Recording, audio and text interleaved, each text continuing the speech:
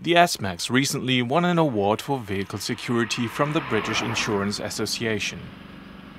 It adds to Ford's growing reputation for vehicle security.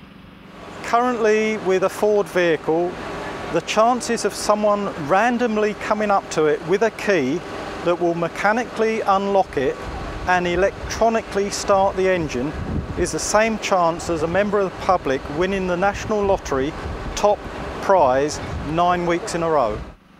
The global security team sometimes goes to extreme lengths to prove the security strength of Ford vehicles. Yeah, basically, we get involved with the design of all our programs from the initial computer concept, where we advise what to fit into the vehicles for security and what to use to meet our insurance requirements. Then, when there's a prototype of a sufficient quality, one of us physically breaks into the vehicle to prove the system's out.